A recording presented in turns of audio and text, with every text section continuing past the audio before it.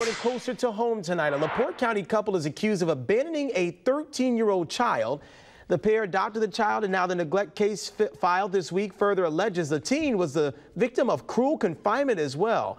Mark Peterson joins us live with this developing story. Hey, Mark. You know, court documents allege the children got whoopings with belts and paddles on their buttocks. In one case, a teen who misbehaved was allegedly made to eat oatmeal with vinegar as punishment.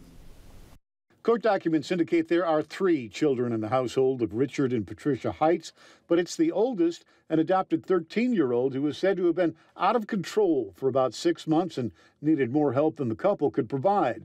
The pair did admit they did not seek help for the child in the form of therapy or medication management, and when they eventually did take the child to a mental health hospital, they outright refused to pick the child up upon discharge, fearing for the safety of other children in the house.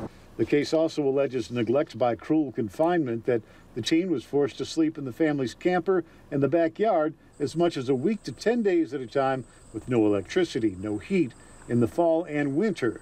Court documents say the child told authorities it was cold some nights, but they did give me blankets. While the camper had a bathroom, the child was not allowed to use it. He said he instead had to use grocery-style bags.